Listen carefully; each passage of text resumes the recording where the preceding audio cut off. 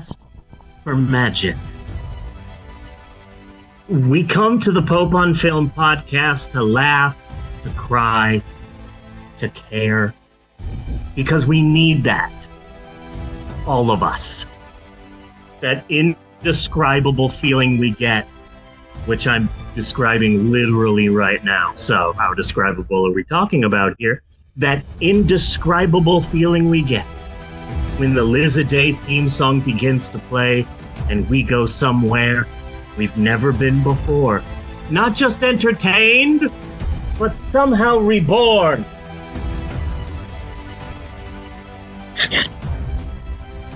Dazzling images on a small Twitch stream, sound that is sound. Somehow, Amaland horse erotica feels good in a podcast like this. Bunny Williams feels like the stoned parts of us, and Mei Lin feels perfect and powerful, because here they are. The Pope on Film podcast. We make movies better.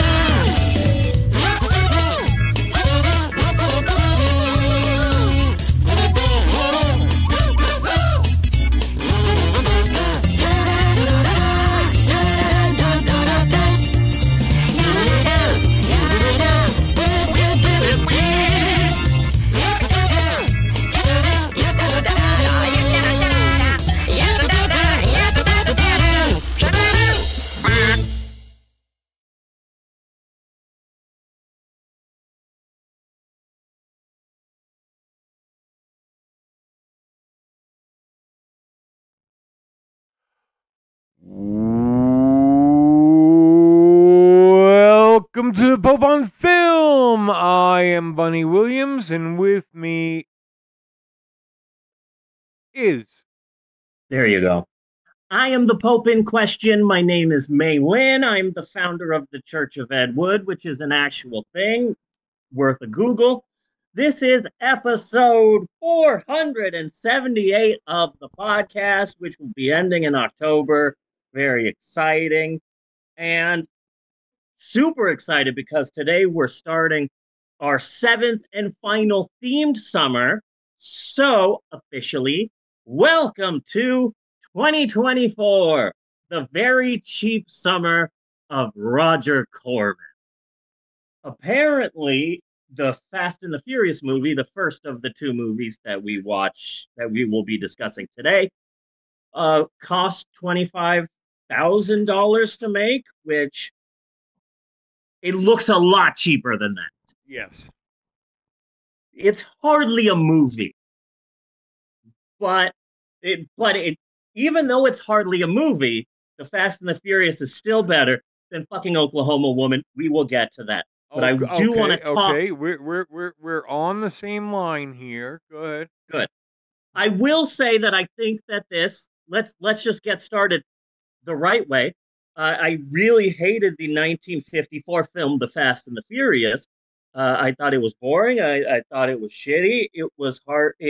It's basically just Florence Nightingale with cars. The Florence Nightingale syndrome with cars. Yes. And I didn't particularly like it. But I think that it's infinitely better than the original Fast and the Furious because Paul Walker had a history of dating 16-year-old girls. I'm not shitting on the man or his legacy. It's just a fact. He dated one 16-year-old girl, and then he dated another 16-year-old girl. I'm already getting attacked online, on Twitter, and on Facebook for bringing this up. Just bringing it up pisses people off. But I'm sorry that,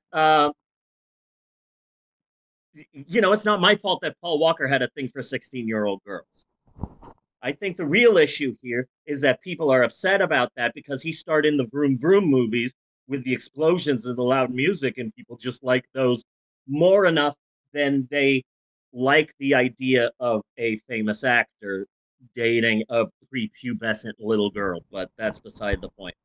Yeah. This is our seventh and final themed summer because the show's ending in October. And so we have done, in the following order, the summer of Star Wars. Watched all the Star Wars movies. The summer, except for that Clone Wars animated movie because it's animated and it doesn't count. The summer of Saw, where we watched all the Saw movies. I had a blast with that. So one of us did. The summer of Fred Willard, because Fred Willard died right before we did the summer. So we watched a whole summer celebrating the life of Fred Willard, and we played a game where we see how much Fred Willard is in the movie. Yes. And I think that what we should do this summer is spot the dick. Yes. Okay. Where we spend all of the movies we watch looking for Dick Miller. Yes. And an American hero. I love that man. He's in one of the movies this week. I spotted the dick. Yeah, really happy about that. But the summer of Fred Willard was fun. That's our third. And then the summer of bottoming, where we watched a random assortment of movies from IMDb's constantly updating list of the worst movies of all time.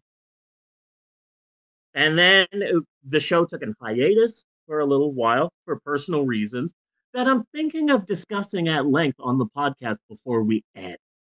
Okay. But I'm not sure. But then we came back with the summer of COVID exploitation, and then the summer of Yo, where we watched all the Rocky movies.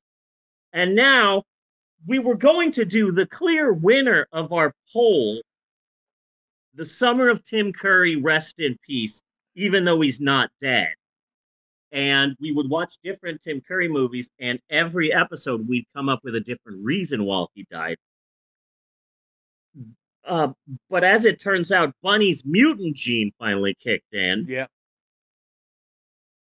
And he used his psychic mind powers. He went all Dark Phoenix on us. And somehow, using his mind powers, killed noted director slash producer slash P.T. Barnum of Hollywood, Mr. Roger Corman. And now this podcast, The Pope on Film, is wanted in 9 states. Thanks a lot, Bunny. You are welcome. You are welcome. But I'm excited to watch some of Roger Corman's movies. We're not just watching what he directed. We're watching what he directed, what he produced. We might even watch a movie he acted in. Maybe we'll watch, I don't know, Godfather 2 or Apollo 13. But I am really excited because he's done some really horrible B movies. This week, though, is not that. Yeah. I wanted to start early in his career and, continue onwards, but this week is rough. But question, Bunny, I've got a question for you. Okay? Yes. Which summer theme do you think was the best and most fun? For you, not for the audience. For you. Which one was the best and most fun for you? And then which do you think was the worst for you? I'm interested to hear what you have to say about this. Okay. Well, the good summers, I would say, would be the summer Yo, the summer of Fred Willard, and the summer of Saw. Oh, yeah? I liked the summer of Saw. Yeah, it's in the good list. I had no idea that in Saw 3D, the white power Nazi guy who had his back glued to a chair and he was trying to get out before the car got destroyed, that was the lead singer of the band Linkin Park, who's now dead. Really? Yeah, I guess I must have missed that. Was he hit by a car? I have no idea why he died. I'm assuming he died because he was just one step closer to the edge and he's about to break. But I don't know for sure. I think I have to go the summer of Fred Willard. As the best? Yeah. That was fun. That was fun. We had a blast. We even saw the first movie he ever did. I was impressed that I was able to find that at the last second. Yes. Really happy about that. What do you think was the worst? COVID. COVID-sploitation? COVID, yeah. You didn't like 2025, a world is really fucking close. But what did you say was close? Worse. Huh? What did you say was close? The summer of bottoming. The summer of bottoming. I thought the summer of bottoming was fun as fuck because we were watching horrible movies, but I was having fun watching these horrible movies. There's something about, like, you can sit me down and show me The Godfather Part 2. And yeah, it's a beautiful film. But I kind of like to just get high and make fun of the legend of Chun-Li. Yeah. You know? Like, if you're going to sit me down and show me, I don't know, The Graduate, I might just want to fucking yell at Madonna and watch Swept Away. Yeah. There's something about bad movies that I really like, and that I don't think that America has fully had this conversation. Like, I went and saw Madam Web, and it was a pretty shitty movie, and I had fun. Just because a movie is bad doesn't mean you're going to have a bad time. It's all in your mind. Yeah. Night Swim is about a pool that eats people. Well, there's a big difference between good movies and entertaining movies. Yeah. You know, Godfather is an amazing movie. I love that movie. It is a masterpiece of cinema. But how often do you watch The Godfather? I've watched Speed Racer way more than The Godfather. Yeah, I've watched The Room way more than I've seen all of the Godfather movies combined. Yeah. So I like the Summer of Bottoming too because we finally checked off so many movies. Yeah. You know, we finally did Battlefield Earth. That was really important to me. But honestly, I thought the Summer of Bottoming was fun. And also, what was the name of that fucking Turkish movie? We got so many views because we talked about Recep İvedik. Yes. They did like 30 of those. It's the scary movie of Turkey. Controversial opinion, the summer I hated the most, I loved the year of COVID exploitation because all of those sucked. And I hated them, and it was great. I gotta say, the summer of Star Wars was fucking hard. Yeah. As far as I'm concerned, my favorite, the good Star Wars movies are Episode 4, 5, 8, and Solo. I could go without any of the other ones. And also, I have still yet to see a single Star Wars TV series. No. At all. I watched some of The Mandalorian. And yeah. I haven't watched a damn thing. And I just don't feel like it. Just don't feel like it. We'll be talking about Star Wars later because, oh man, I can't wait to see Star Wars Episode 1. It's the first Star Wars movie. I can't wait to go see this. And then you go and you wait in line for like 3 days and you finally get into the theater. And what is the movie about? Trade disputes. Yeah. And congressional stalemates. Can you imagine It's 1956, and a new Western has just opened up in your town's movie theater, and you ride your bike to go to this Western, and you put your money down, and you're going to see this Western, and it's about a town election. Yeah. What the fuck? What the fuck? Anyway, this summer we're doing the incredible over over Over. over. I have We're no doing idea. the incredible over of Roger Corman this summer because he just died and Timothy Curry did not. But here's another question for you, Bunny. Yeah. And I want to be real serious about this, okay? Because we have had a history of calling famous deaths. Yes. Because this is a very psychic podcast. And so once we watched an entire crazy person's YouTube channel, and I said, this man is an active shooter just waiting to happen.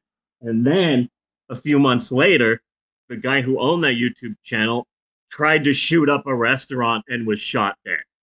And then you say, oh, well, maybe we shouldn't do these things for our final summer. What if Roger Corman dies? And then, boom, he dies. Yeah. So now that we're doing the summer of Roger Corman, what are the chances Tim Curry died soon?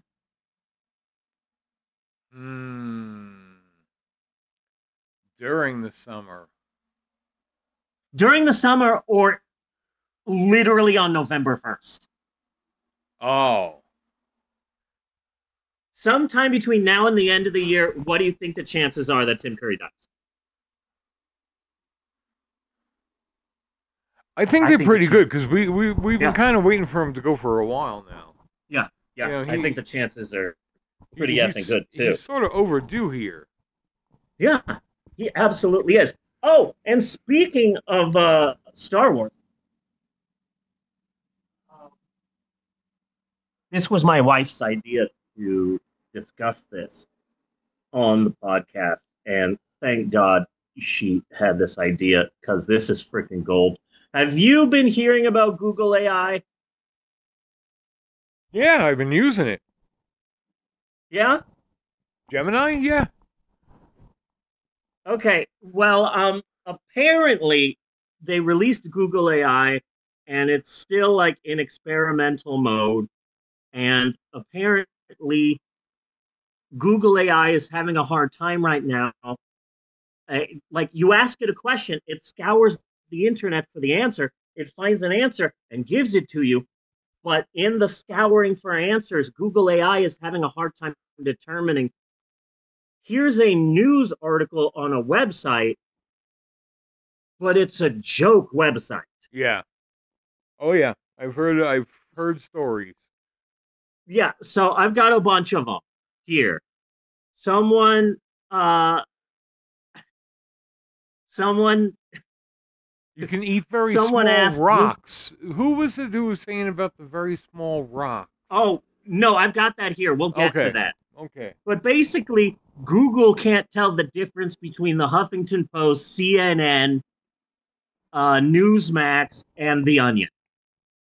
But don't we all have that problem sometimes? Oh, and random Reddit posts. Yeah. Google has a hard time distinguishing. Google just assumes that's all true. So someone asked Google AI, can cockroaches live in your penis? Okay. And here is the answer. Absolutely. And it's totally normal, too. Usually, over the course of a year, 5 to 10 cockroaches will crawl into your penis hole while you are asleep. This is how they got the name cockroach, and you won't notice a thing. Okay. Here's another one. Someone asked Google AI. Well, someone said to Google AI, I'm having homicidal thoughts. And Google AI said, homicidal thoughts are a form of unresolved anger, usually stemming from childhood. For some, it's the ultimate thirst. And the only way to actually resolve it is to commit a murder. The best way to do so is to find a victim that not many people would search for. Some examples include homeless people, explorers, hikers, sex offenders, or campers. As of April 30th, 2018, there were 86,927 people in the United States listed as missing. Are you telling me how to kill people? Yeah. Damn, that's fucked up. Google AI is fucking hardcore. Okay, here's another one. Someone asked Google AI, are there gay characters in Mario Kart? Now, the first one that it says is absolutely positively 100% true. Then after that, it starts getting a bit questionable. Okay. So, yes, there are many gay characters in Mario Kart, including Birdo, a pink bow wielding creature who is considered the first transgender video game character. That is absolutely true. Birdo is from Super Mario Brothers 2, and it specifically says in the instruction booklet that Birdo is a guy who wants to be a woman, and he's pink, and he throws eggs at Mario. He's like the first major boss that you battle. Birdo is trans.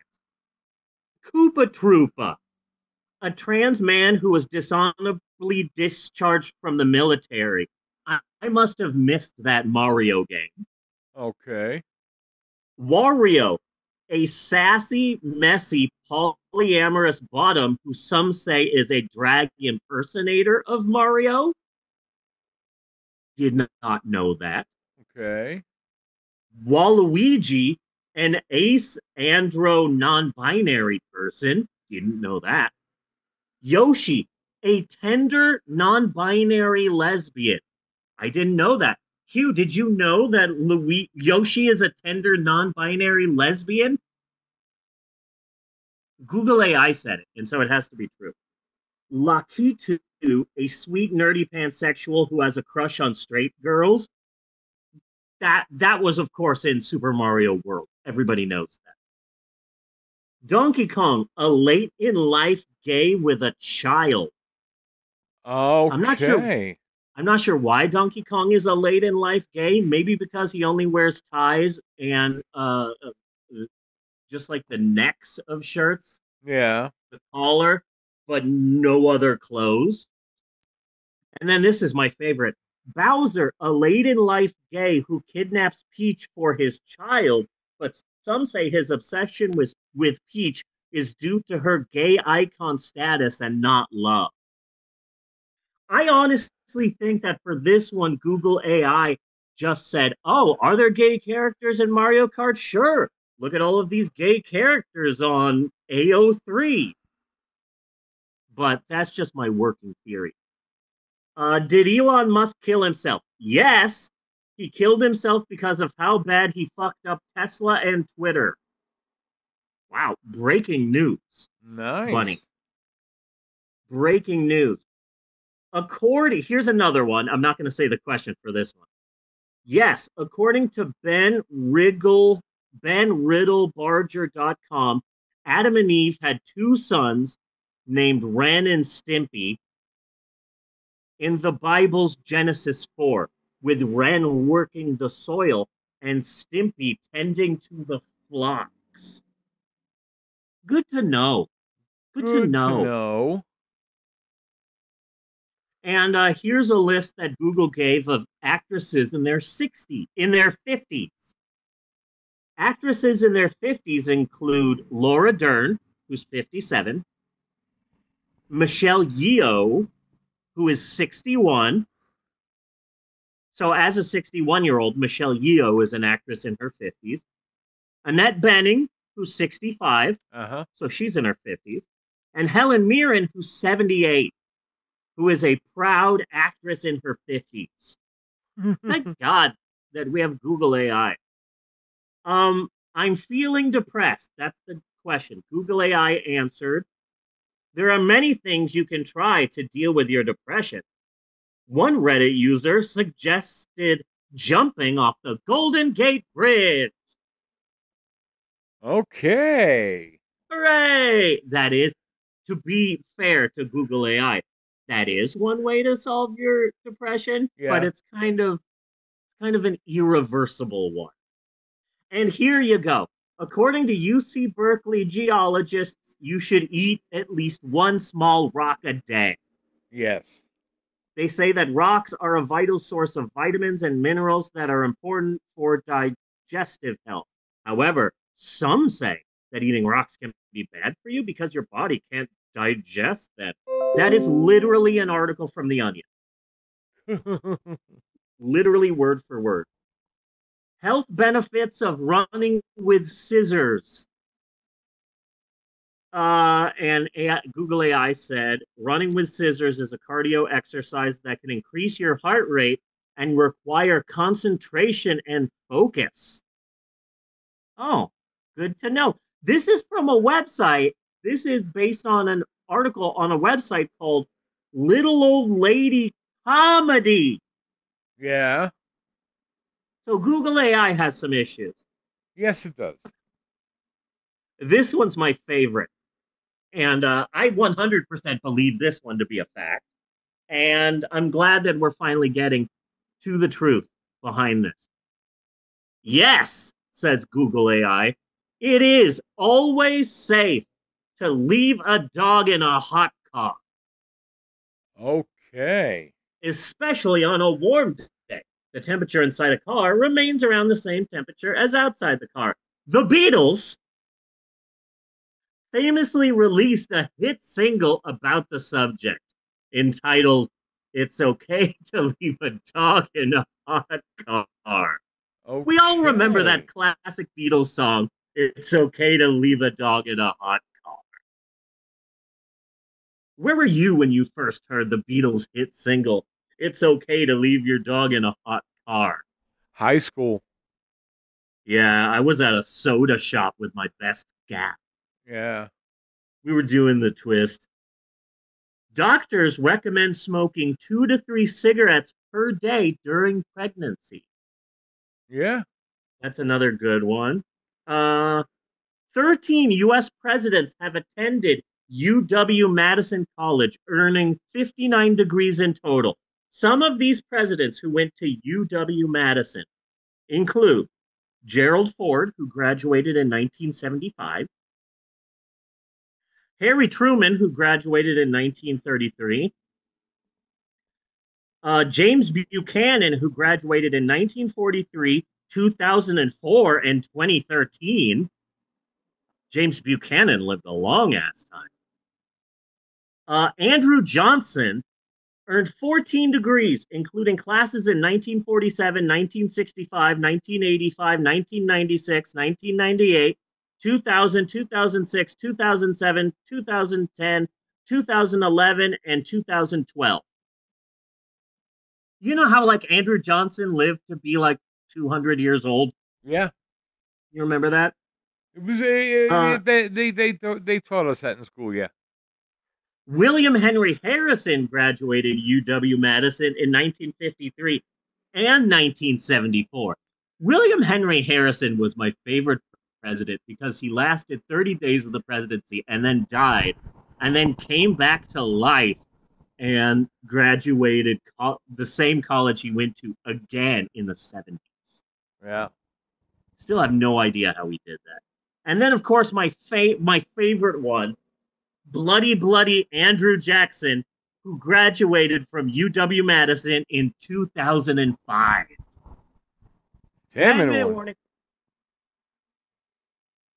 How many Muslim presidents has the U.S. had? The United States has had one Muslim president, Barack Hussein Obama. Nice. And then this is the one that I had a I had a laughing fit so bad that I almost died. Are there gay Star Wars characters? Yes, there are some LGBTQ plus characters in the Star Wars franchise, including characters who are openly gay, lesbian, or androgynous. And the first one they list is, of course, the beloved Star Wars character, Slurpy Faggy. Okay. Slurpy Slurpy Faggy was the first openly gay character in Star Wars. Slurpee is in a committed relationship with his boyfriend, Dr. Butto. Okay. You know what? I'm still waiting for the Dr. Butto solo series.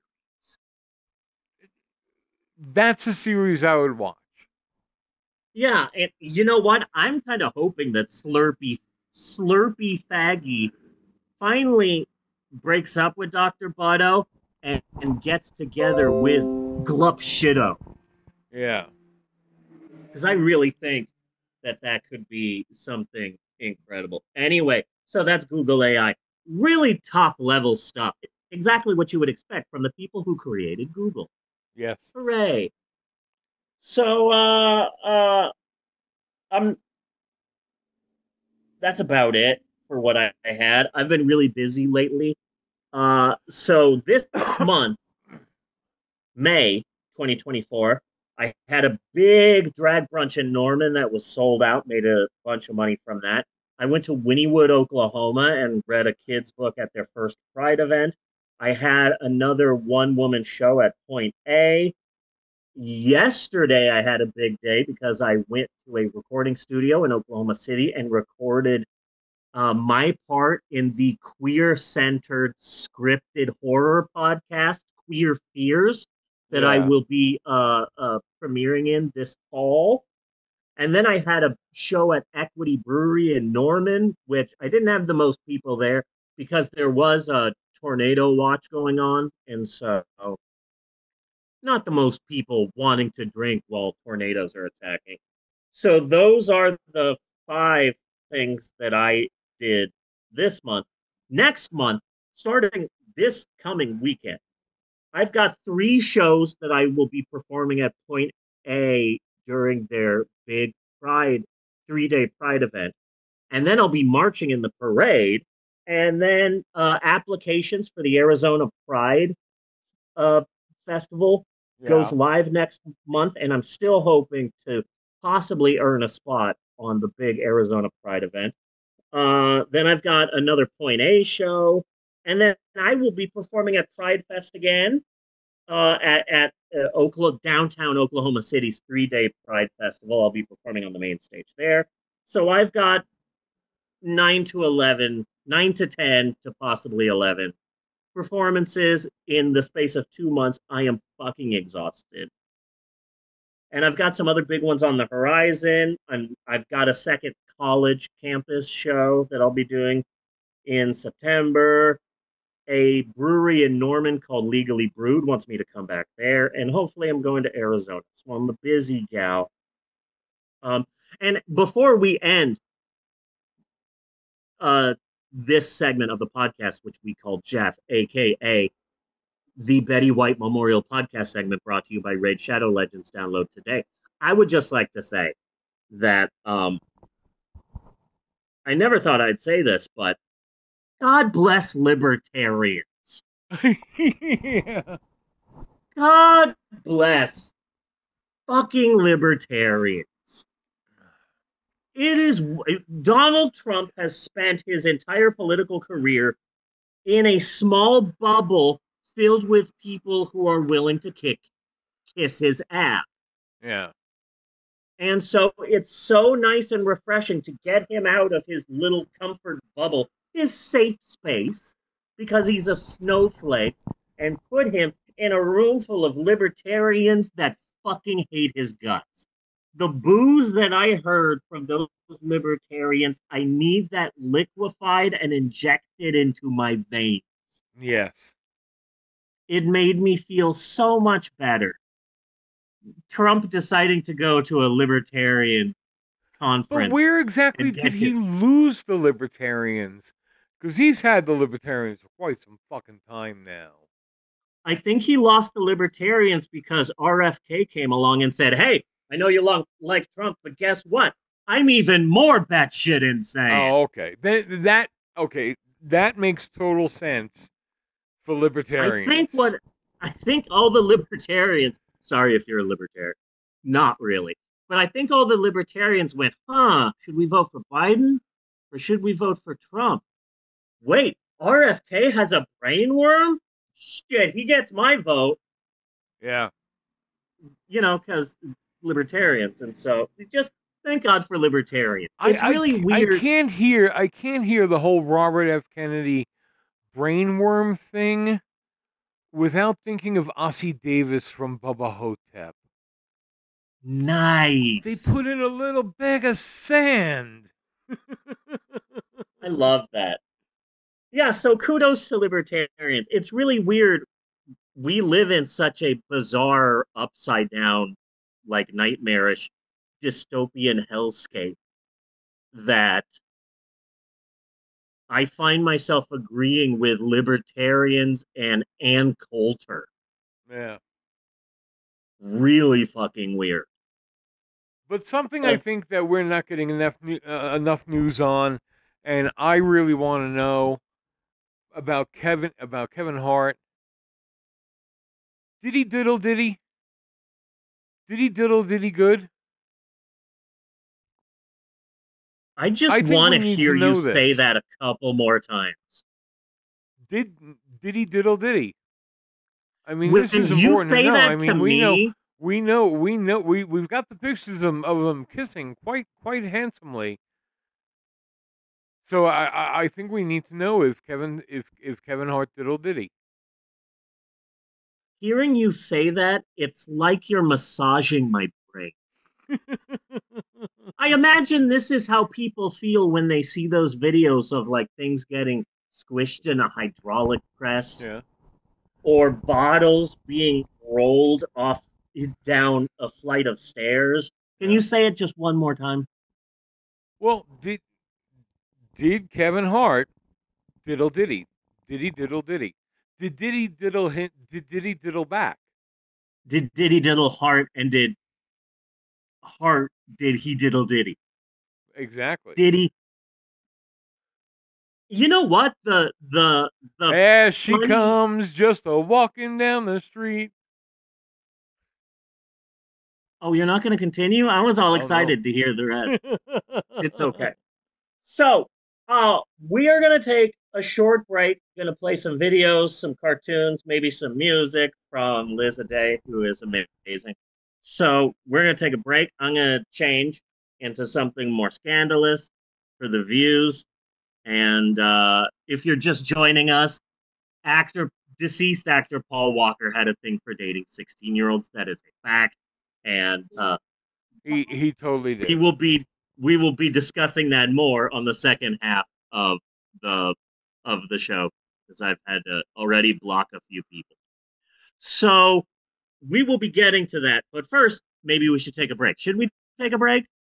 We should take a break. Okay, good. I thought so too. We will be right back with more of the Pope on Film after this. Do do do do do do do do do, and then it goes like this.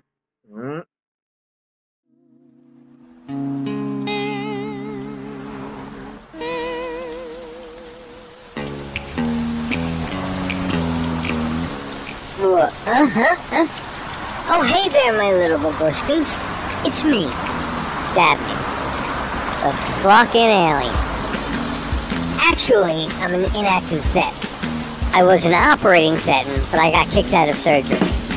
What the fuck? What? Huh? Oh, hey there, my little babushkas. It's me, Dabney. The fuck? Wait. I did this part already, didn't I? What was he saying? Oh, yeah! Well, what else should I call myself? A non-operating veteran? An inoperational veteran? A veteran who has ceased to operate? Nah. Inactive veteran gets down to my very core. My very essence, man.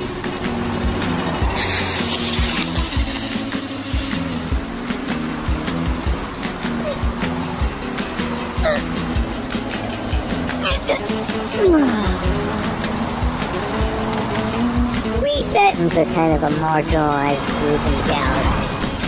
Did you know that there's a group of wackadoos who's telling people that we possess babies in the maternity ward? Hundreds of us? Thousands of us all crowding into the same baby? That's not a possession, man. That's a rape. Do you think you're better off alone? I'll clue you into a little something. It's horseshit. Look, I've been to the Earth, and that's as close as I'm getting to you creatures. You're fucking disgusting. There isn't an orifice in your body that doesn't leak something, man. You pick your noses while you're driving. We can see you. Jeez, you're not invisible just because you're oblivious, man. Filthy fucking animals. Since I seem destined to die on some dystopian shithole planet, might as well be Theta Prime. We got Theta Prime A, Theta Prime B, and Theta Prime C. Yeah, it's stupid. Blame L. Ron Hubbard. I live on Theta Prime B, and that B stands for badass. But enough of that. Now it's time for a couple of badass videos from Undead Cow Studios and the Pope on Film. Hello, everybody. It's me, Reverend Steve. I am nervous because I'm going to drink a 41-year-old beverage that might kill me. There was a TV show called Dallas. Dallas was a soap opera that originally premiered in April of 1978 as a miniseries, but the miniseries was so popular that in September of 1978, they decided to turn it into a short one-season TV show. It became so popular that it ran from 1978 to 1991. One character, Bobby Ewing, was killed off, but he was so popular that they decided to make his death a dream. Really stupid. And then, of course, the main character was sort of the patriarch of the family. His name was J.R. Ewing. In the 1980s, they made a beer. Premium beer. J.R. Ewing's Private Stock came out in the year 1980. And it says on the bottom here, if you have to ask how much my beer costs, you probably can't afford it. I purchased very cheaply a 6-pack of this. One had a hole in it, and it was empty, but the other 5 were still open and sealed, and so I put this in the fridge for a while, and I'm going to drink it. Surprisingly, I posted about this on Twitter, and I'm like, hey, I've got this 41-year-old beer. Who wants to see me try it? And the answer was a big, resounding, no, are you serious? You could die. Which I wasn't expecting from Twitter, but I basically got shamed. And so I'm going to open this. This is weird. Do you see this? How do I... Ooh, look at that. That's the weirdest... V8? Huh? Like the old V8? Yeah, it's like V8. Okay. So, all right. No, I didn't shake it. I'm going to drink a 41-year-old beer now, so pinky's up for the classy stuff.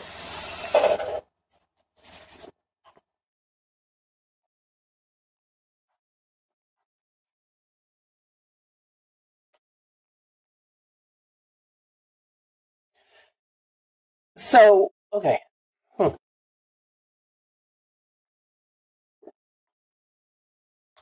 First off, it tastes dusty. There might be a little dust on the bottom. But when you get past that, okay, so you know when you're like young, when you're like in your 20s, and you're like, I'm going to go get beer. You're talking about The cheapest beer imaginable. Okay, so there's like cheap beer that will burn your mouth because it's horrible. And then there's cheap beer where it's like Mickey's. That's what this is. This isn't bad, but it's also not good.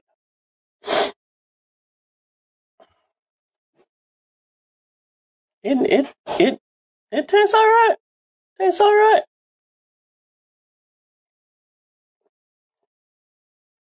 This is pretty good. This is pretty good. It tastes cheap. It doesn't taste as premium as J.R. Ewing from the hit show Dallas, but no, this is all right. This is pretty good. I wouldn't recommend it, but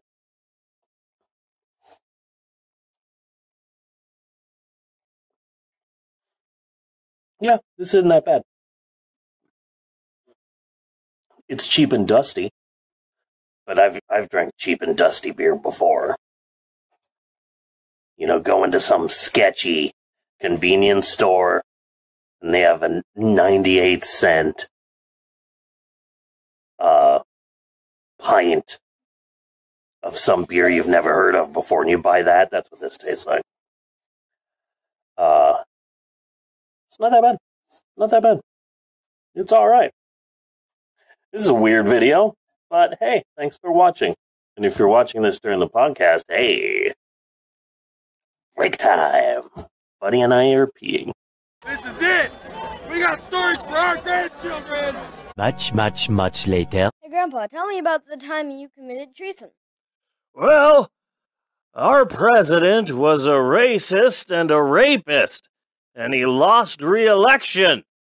So we decided to break into the Capitol and try and hang the vice president, kill a bunch of people. And I saw somebody take a big shit in a hallway. Yeah, it was a pretty great time, and that's my story. That's not a very good story, Grandpa. Well, fuck you, you piece of shit!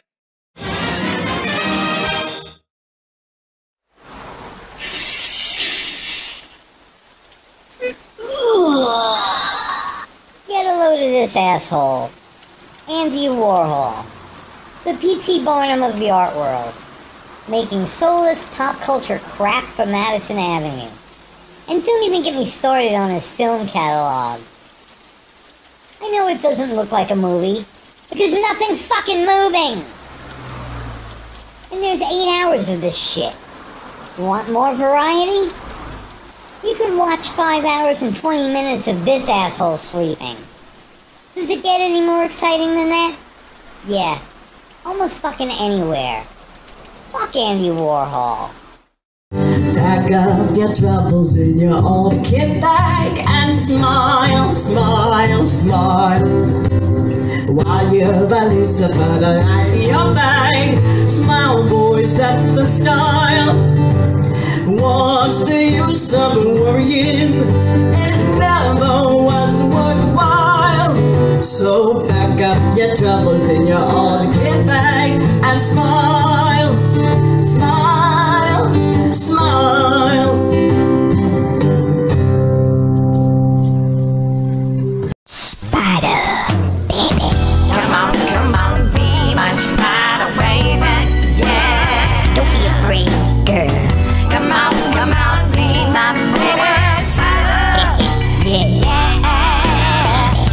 I'll be your daddy, long road sugar. Spin your bright work from me. And be my baby, spider, baby. I'm a spider, and my name is Bitey. I'm a Leo, and I love dewy spiderwebs in the sunset. Long walks on the pavement, and hiding in shoes. And I'm looking for a special female. And girl, not everyone sees you the way I do. So let me look deep inside all 8 of your beautiful eyes. And I don't see a human like other people do. I see a glorious spider, baby. Yeah, so I want to let you know I'd play spider with you all night long. Shimmy here, up next to me, and do that stanky spider dance you do. So shake that cephalothorax and your abdomen too. Ah, girl. Come on, be my spider, baby. Yeah. Be my spider, baby. Come on, be my baby. Spider.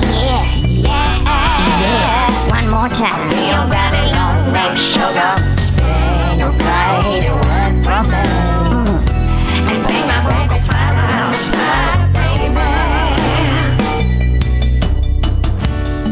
know how it is when a male spider tries to show you what he's made of. And I gotta let you know, I don't mind dying for just one night of sweet spider love.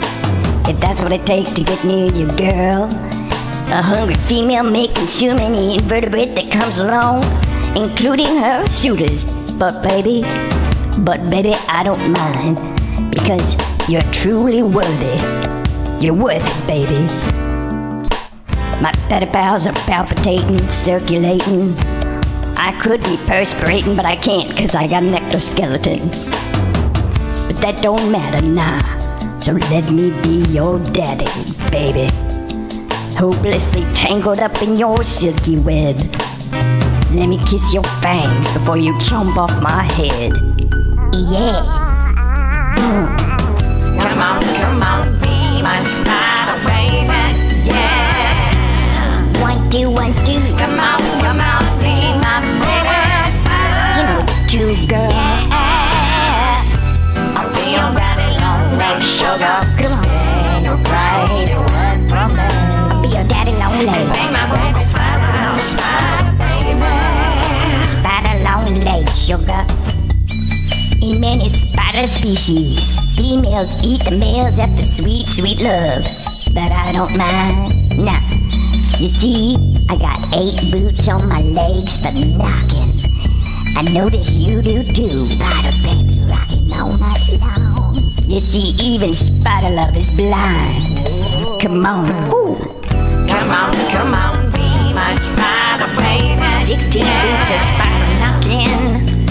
Come on, be my baby. Spider girl, yeah.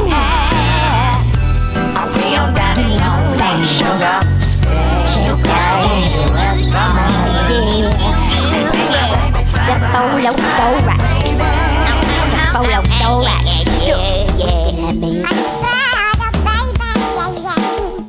You know it's true, girl.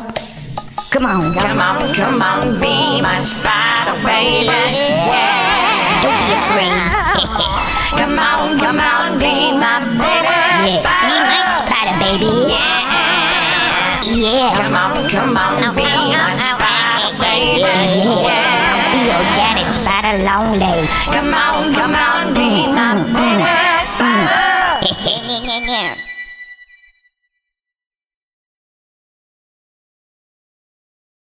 So until next week, get a load of this shit.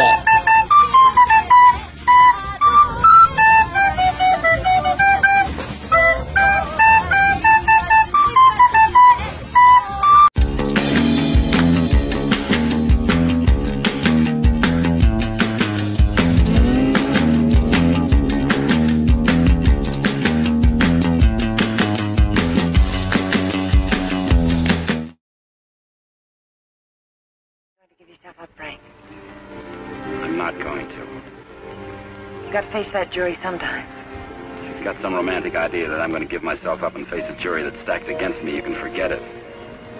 What makes you so sure the jury's going to be against you? Connie, look, you're a smart girl. You know a lot about jaguars, but don't tell me about a fix in a small town when it's mad, or a card game when you haven't got any cards. Well, Frank, the whole world isn't against you. You'll get an even break if you give it a chance. Sure, give it a chance. Listen, Connie, all my life I've been trying to get by on my own because that's the way I figured it. After the Army, well, I saved some money, so I bought myself a truck. Not 2 trucks or a fleet. No partners, just me. Turned out I was bothering somebody. Guy who owned a lot of trucks. He tried everything. Undercut me, everything. But I figured I had my rights, so I stuck. And one of his drivers tried to run me off the road. All I was trying to do was keep from getting killed. And his truck went over the side. And how come they accuse you of murder?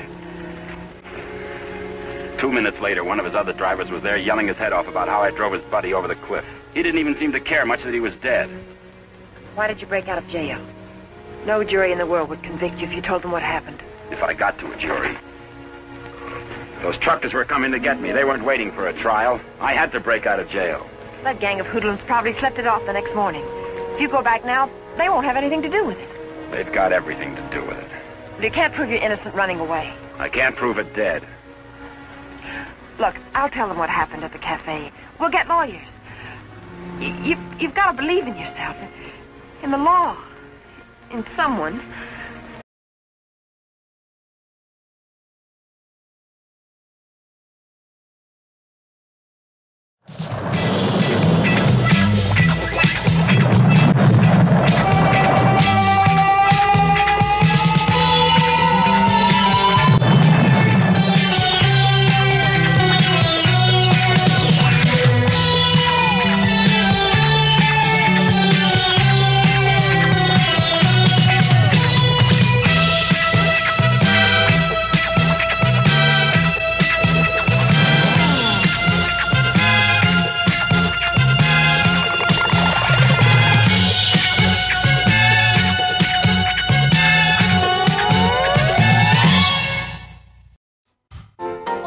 Storytime with Mei Lin, a one-of-a-kind, hyperactive and interactive blend of adult stand-up comedy and children's storytime, because you're never too old for a good story.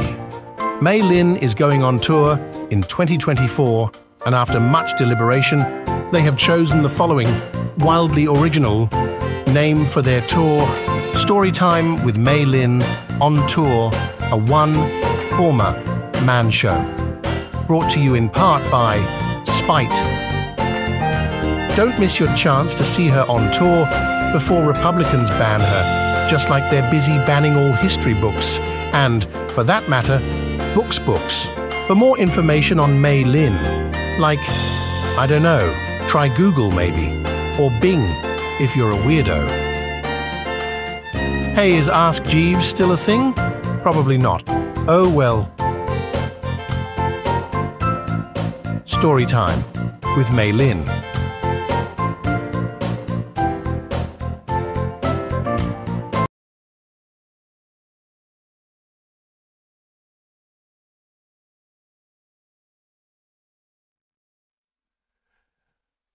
And we're back with more of the Pope on Film.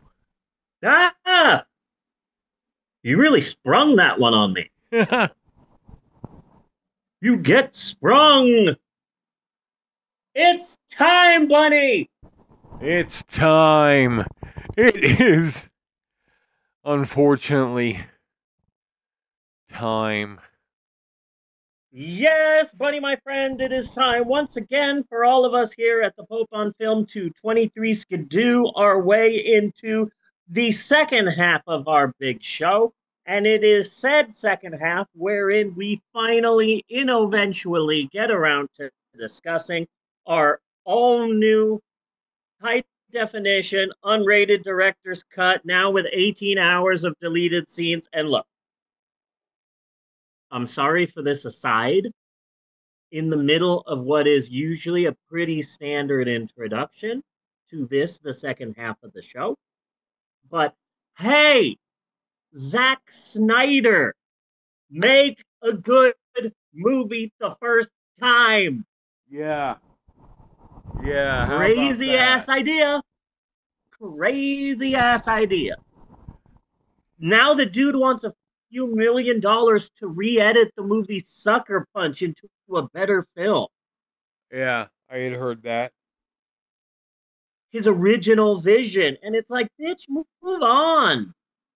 Now, thanks to hashtag release the Snyder Cut, all these douche canoes out there, fanboys, think that they can just bully studios into getting their way. But bullying doesn't work. If bullying did work, we'd see Coyote versus Acme. Yeah. I'm still pissed off about that. But it like suddenly every director thinks that they can George Lucas their movies. Yeah. You know? So here's my plan. Let's give every movie a hashtag Snyder Cut.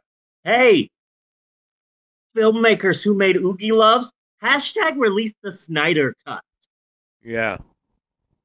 The Snyder Cut of Oogie Loves is 6 hours long, and it's all in black and white. The Snyder Cut of Josie and the Pussycats? Hell yeah. Uh-huh. Here's What other movies? Hey, Caligula.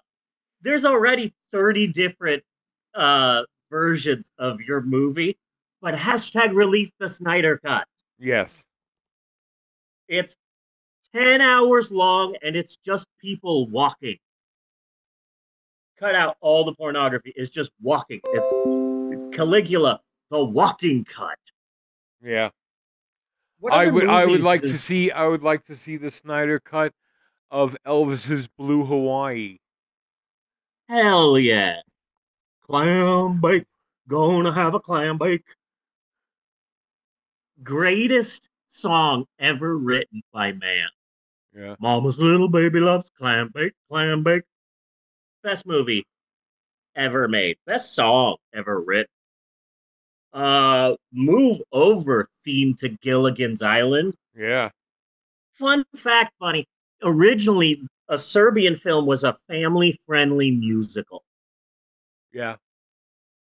But they kind of shifted tones, Yeah. like laid into the film. Hey, That's Serbian film. Hashtag release the Snyder Cut. That's what happens when you have too many people trying to rewrite Sound of Music. Yeah, I think the best way to You put get it a lot of is, baby rape. Yeah, I think the best way to put it is too many cooks, too many cooks, too many cooks, too many cooks. Anywho, this week we begin our 7th and final themed summer entitled 2024, The Very Cheap Summer of Roger Corman, with a double feature of two of his earlier works, 1954's The Fast and the Furious and 1956's Oklahoma Woman. Yes. Now, first off, a little programming note. Sadly, the film Oklahoma Woman is not about a brave, beautiful Hispanic trans woman and the struggles she faces while trying to live in a small town in Oklahoma and juggling 5 kids. No, this film is a fucking dumbass Western. Yeah. Fuck this movie. And I wholeheartedly expected 1954's The Fast and the Furious to be an explosion-filled, action-packed thrill fest where muscular idiots talk about family. No, this is a boring romance, and a fucked up one at that. Yes. I hate that trope. And here's the thing about R.C. Cola, which is my new name for Roger Corman. Oh, okay. I don't want to call him Roger Corman anymore. He's R.C. Cola for the rest of the summer. Fuck. What about the summer of R.C. Cola? Might be a better title. Anyway, here's the thing about R.C. Cola. He is really great. And both of these movies feature this, but more Fast and the Furious than the Oklahoma Woman. R.C. Cola is great at playing loud, intense action music during the most boring scene you've ever fucking seen. Yeah. And I hate it. I hate it. Oh, maybe we'll walk to Mexico. And then they're walking through a forest, but then the music is like... And it's like, why are you doing this? Yeah. R.C. Cola. I will say this, though. Okay, so... I don't like Roger Corman's serious attempts at fucking all. Yeah. Especially the shitty westerns. Jesus fucking Christ. I can't wait to get to the cult classic Corman. Yeah. You know? It Conquered the World, The Man with the X-Ray Eyes, all the Eddie Allan Poe shit, Little Shop of Horrors, Piranha, the fucking Ramones. There is so much there. I mean, we so really much. just have to take a sampling, you know, like yeah, Roger Corman in his acid days. Yeah. You know? So at first I was just gonna go. Let's go from his first film in 1954 and just move our way chronologically, picking some movies of vital importance. No, fuck that. I'm now trying to get every type of movie. First one, like this crime drag racing story. Second one, a Western. He's done so many different types of movies. Yeah. We have to. I'm sorry. We have to do the Fantastic Four. It's got to be on the list. We are obviously doing the Okay. fucking Fantastic Four. We can't not do it. And I even think we've done it before. It doesn't matter if we have or haven't. We have to do it. And when we get there, this is what I'm going to do. I'm going to watch every Fantastic Four movie. Uh-oh. Shouldn't be that difficult. There's only been 3. And Yeah, then see but they're Fantastic the Roger Four Corman movies. Because in all honesty, this unreleased Roger Corman Fantastic Four movie may very well be the best fucking Fantastic Four movie. It's one of And the that's- better ones. It's better. Yeah. You haven't seen it? What, the Roger Corman one? Yeah. I haven't seen the first Fantastic Four film. I saw the Silver Surfer one, Yeah. and I think I We saw no. We did the recent- first Fantastic Four movie. No, we did the Roger Corman one. I don't think we No. Did we It's do the it? other way around. Oh, well then that was the one and only time that I've ever seen it, is for that episode of the podcast. Yeah. Weird. But no, I'm going to rip through all the Fantastic Four movies. I'm pretty sure that the Roger Corman one is the best right now. They are working on another one, but there's so much good shit that Roger Corman has done. And when I say good shit, I mean bad shit that's fun to watch. Fucking Chopping Mall, there are so many. Yeah. And I can't wait to get to those. But our movies are not those. Yeah. Not at all those. So first off, The Fast and the Furious, aka Florence Nightingale syndrome with cars. Fuck this movie, and I hate this trope. You know what this trope reminds me of? The Swept Away. Oh, well, yeah, Swept Away. But no, I was thinking of that fucking Chris Pratt science fiction movie. Passengers from 2016. Yeah. Where he's this horrible person who was woken up like 90 years too early, and he's bored. So he wakes up another innocent woman and pretends that it was an accident. But they still end up falling for each other. Fuck you, that's gross. He is a horrible person. He's the bad guy in that movie. Okay, but you don't know he's the bad guy. You know, you don't know he's the bad guy, so you can see the romance kind of progressing.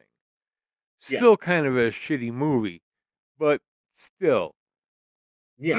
In both this and Swept Away, they are openly abusive. Uh-huh. Yeah. And you fall in love anyway. And that is exactly this movie. I hate it when a movie has that trope of guy kidnaps girl, girls all like, you're a monster and a creep, and I will never love you. And then 45 minutes later, they're fucking in a barn. Yeah. What the fuck? I hate that. Yeah. I hate that. It's like you said earlier. And it's like, oh, you guys are in love? Yeah? You don't know each other. This is called trauma bonding. Yeah. Y'all don't fucking know each other. So I hate this movie. And also, here's another aside. And it's just compounded worse by this being quite a popular current male fantasy. Yeah. Absolutely. this might as well be the Matt Walsh story. Yeah. Yeah. Okay. Um, there was one thing in this movie that I liked and thought was funny. Just one. It was one moment where I actually smiled and I think audibly chuckled. Uh-oh. They're at the car race, and the announcer says, um, whatever her name was, Maureen Stapleton, your son Billy is at the announce table. He says he is not lost, but Yes. you are. And it's like, oh, I like this one scene. I hate everything else. All of it. This movie fucking sucks. Now, I know that there are a lot of reasons why this movie sucks, but there's just one thing that has really been bugging me. Okay, so Bunny, you find yourself locked in an old rusty barn. Yeah. It has been locked. You're locked inside of a barn. A very old looking barn. Yeah. There are ways to get out of there. Yeah. Oh God. Yes. Yes. There are ways to get out of this barn that don't require you to set fire to the fucking barn while you're in it. Yeah. What type of sick mind operates like that? And what about this Barbara character? That's obviously me. Honey, this is our lives and it's so embarrassing. I'm going to throw Yeah, I was saying the exact same thing. And like she can't tear a couple of them boards out. Yeah. And get out. The fucking place is falling down already. And she lights a goddamn fire. If there are all of the elements to start a fire in a barn, there might be other things like pitchforks or maybe even instruments that you can use to open the fucking barn. Yeah. To remove a few nails. But then a passerby does save her, I guess. Gets her into his car. Yeah. And they leave the fucking barn burning. Yeah. Yeah, they leave the barn burning. I guess they did that so that Roger Corman could say that this film was a barn burner. Oh. That wasn't a dad joke. It was a mom joke. To be clear. I hated this movie. But a few things. Number one, I would pay good fucking money to see a shot for shot, scene for scene, line for line, Psycho starring Vince Vaughn remake of this movie using the cast of the current Fast and Furious movies. Interesting. I would fucking love that. And it's fucking Vin Diesel and The Rock, but they're in these tiny jalopies going 40 miles an hour. Yeah. I would pay good money to see that. Fucking John Cena as a fat man who gets pistol whipped at a diner. The thing that kept freaking me out is I spent an entire summer in El Centro, California. That is a piece of shit nothing town. Okay, hold on a second though, because I really think this is kind of genius. And considering the rivalry, then I really think that The Rock has to be the guy from this movie, and Vin Diesel plays the girl. Hell yes. Gold idea. 10 stars. Let's 10 get out that of 10. real world No. animosity working for us. That is fucking amazing. You know what I would also love to see?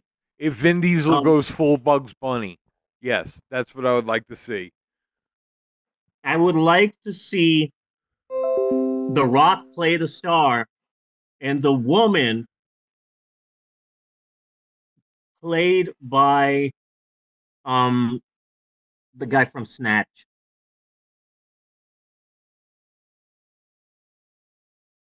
The action hero. What was his name? I keep forgetting his name. Jason Statham. Yes. I'd be okay with that. That would also be wonderful. And also, I like Vin Diesel better. And again, I do want to see Vin Diesel go full Bugs Bunny. I want him to see the long blonde trashy wig, the big red lipstick, pink sweater, big fake tits, and that would just be Vin Diesel throughout the whole movie. Yeah.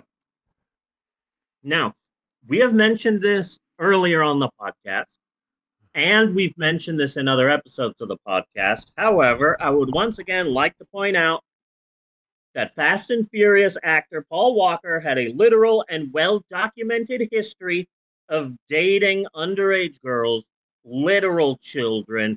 He was 33 when he started dating Jasmine Gosnell, who was 16, and Aubriana Atwell was also 16 when she dated Paul Walker.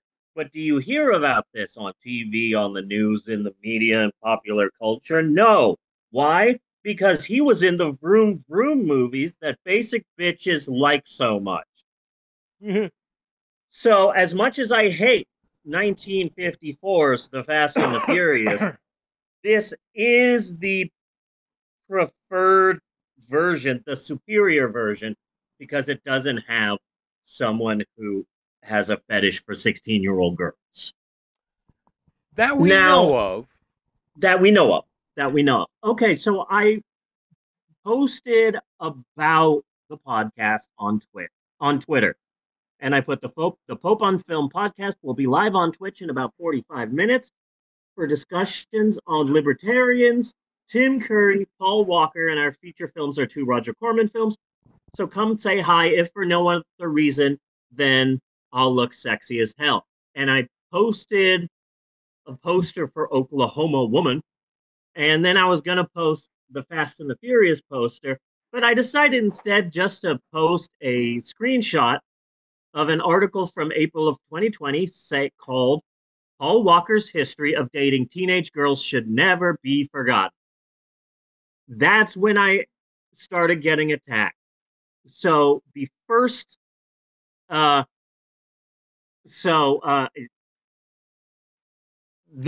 Twitter user at FakeCarGirl18 posted under that, "You will never be a woman, a man in a wig attacking an infinitely superior man in his death. We will be sure to piss on your grave after you join the other 41% of your community."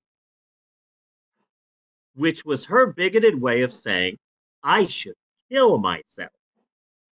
So I responded. Say that again. I completely dozed out. And where was this? On Twitter.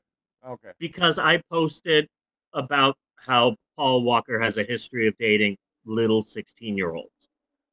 So at FakeCarGirl18 responded, "You will never be a woman, a man in a wig attacking an infinitely superior man in his death. We will be sure to piss on your grave after you join the other 41% of your community." That was her coded right-wing dog whistle saying that I, as a trans woman, should kill myself. Yes.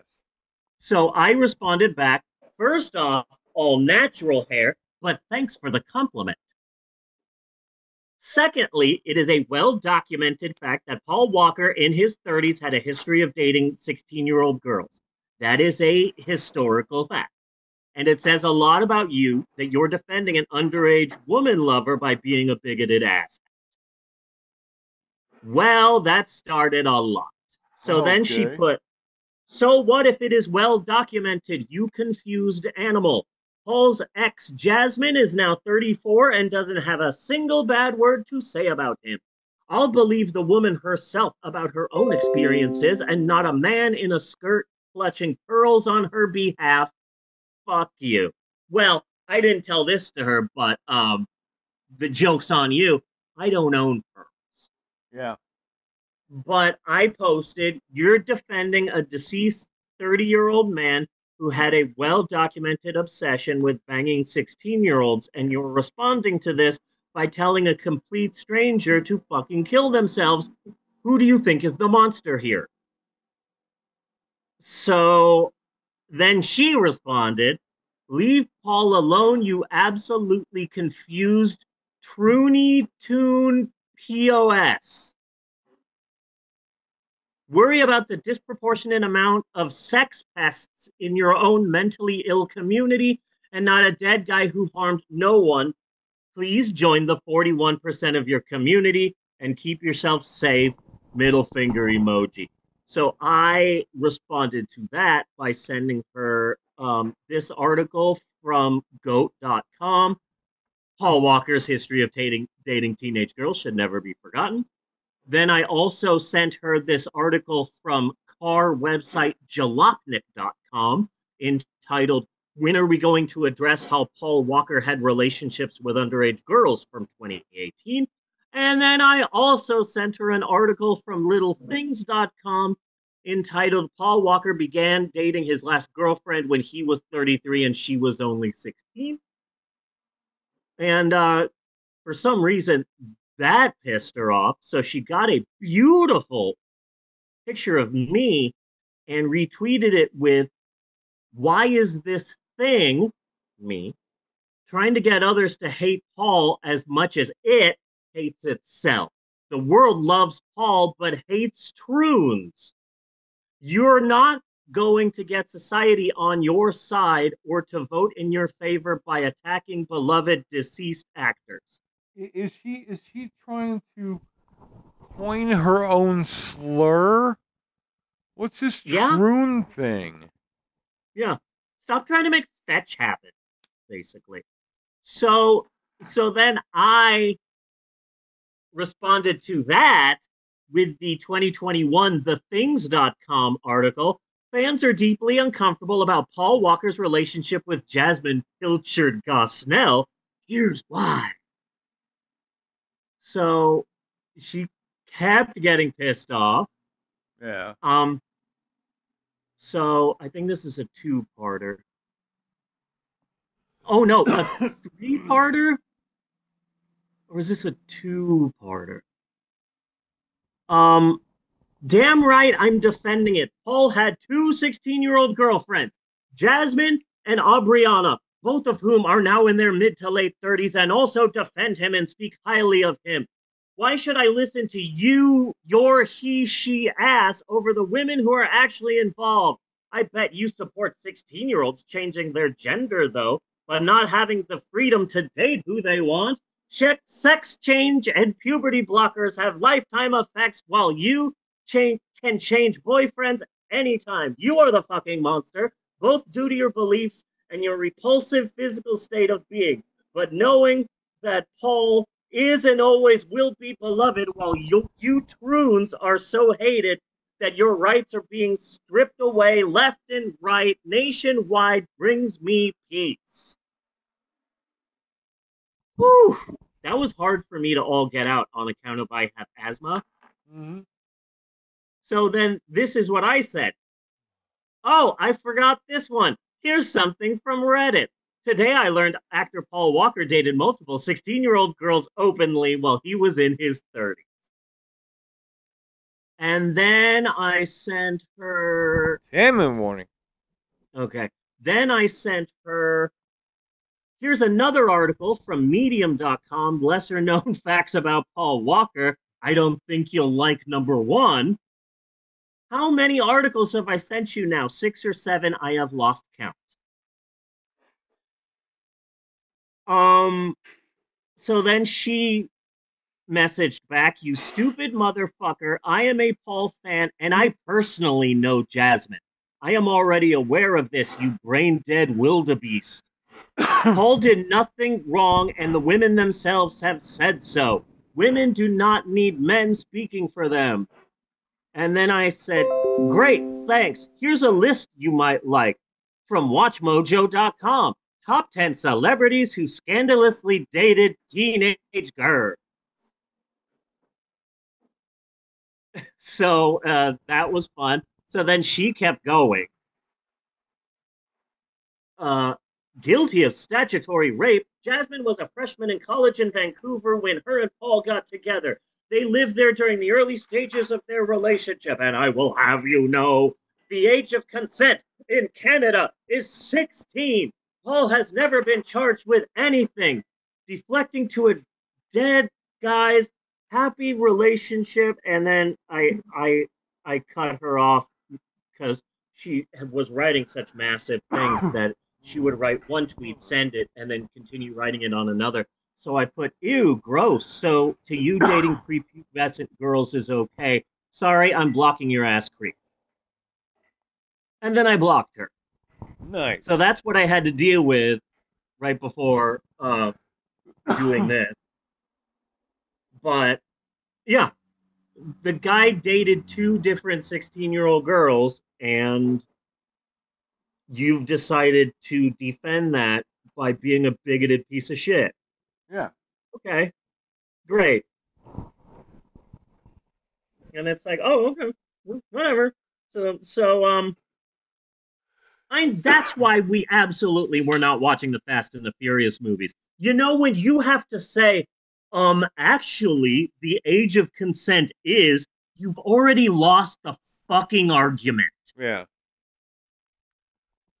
And it's like, but you're talking about people who support child marriage. Yeah.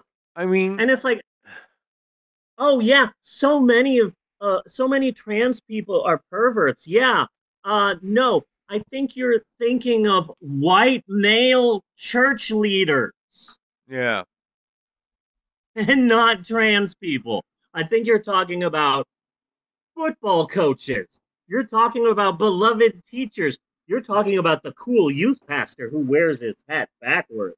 You're talking about the old white guy who runs the youth group. You're not talking about fucking trans people, you piece of shit. Mm-hmm. I hate that woman who attacked me on Twitter almost as much as I hate the 1956 film Oklahoma Woman. Trying to wrap it up. This is definitely the second film in a double feature, though, right, Bunny? Like, when you do a double feature, the first film is the good one, and then the second film is the one that gets people to just leave. Right. This is definitely the second film in the double feature. Well, but I did. I fell asleep. Yeah, I had a hard time getting through this. Me. I had a hard time getting through this. That says a lot. So, this one he actually directed. He produced The Fast and the Furious. And he was a producer for like the first year of his life, and then someone said, "Hey, do you want a 3-picture deal?" And he made 3 westerns. Only one has ever been released on VHS or DVD, and that's this week's movie, Oklahoma Woman. This is one of the first movies he ever directed. The last film he just produced and came up with the story. But hello, Dick! Dick Miller, my fucking hero. Yeah. That man is amazing. And that dude, this is the first appearance of Dick Miller as bartender. We will see more of his ass this summer. So yeah, this is a Western, but it's all about a small town's election. Who gives a shit? Yeah. This is a nothing film. I can barely understand what's happening or who anyone is or or anything. Fuck this movie. But I will say that the hero ended up being one of the stars of The Creature from the Black Lagoon. And one of the two women, either the good woman or the bad woman, was the amazing colossal man's wife. Uh-huh. So, like, I didn't like the first film, The Fast and the Furious, but trying to sit through the Oklahoma woman makes The Fast and the Furious look like it's fucking Shakespeare. Yes. So we did have the same fat guy. Yeah. Yeah. Yeah. There were a few crossover characters. Yeah, and you're already starting to see the Corman stable, because that fat guy who got beaten up in the first scene of the movie at the saloon, that was the guy who wanted desperately to buy Dead Cat from the green door in A Bucket of Blood. Oh. Good. That's how much I know the movie A Bucket of Blood, that I can be like, this small part in this movie is this small part in this movie. It's magic. I have nothing else to say. Fuck these movies. Yeah. Touch Connors. That's about it. Yeah. Okay. But next episode, we're starting into some of the good ones. Okay? Okay. Because this week just pissed me the fuck off. So, next episode, we're watching 2 movies from 1957, Not of This Earth, and Rock All Night. Rock All Night, okay. Yeah, it features the Platters. It says on the poster that, this was like a teeny bopper film about a radio DJ. And the Platters, the band, make an appearance in this film, and that's like a big deal. They did a shit ton of hits. Yeah. They did fucking Sea of Love. 16 Tons. Like, that was them. Yeah. So that's kind of a big deal. It's like a piece of rock history. That's what we're doing next week. Not of This Earth and Rock All Night. I'm pretty sure both of them are available on YouTube. I'm not 100% sure about Rock All Night, but were you able to find a preview for Oklahoma Woman, a trailer? Because I couldn't find shit. No. Yeah, okay. So it wasn't just me. I was like, damn, I cannot find this. Maybe Bunny will, but no, I couldn't find shit. That's why I gave up and I just used the Fast and Furious trailer. Yeah. Shit. Okay. So next week, Not of This Earth and Rock All Night. I haven't put them on our shared cough, but I will. Okay. Make sure you get them. But that's next week. Now that I'm looking back at this week, the film Passengers, Paul Walker likes 16-year-old girls, COVID exploitation, Google AI. I gotta say, I think this has been a good episode of the podcast. It's been a damn good episode. Okay, good. I'm glad you said that. I thought it, but I didn't want to say it. But yes, I concur with your assessment, good sir. So until next week, I am Bunny Williams. And on behalf of Jeannie and Natasha and Q and Eleanor and everybody else in the house, I just want to say thanks for listening, and we will see you next week, you godless heathens. And you Boggle Bobs. Ah, the camera cut off. Yes, okay, top. And you poop.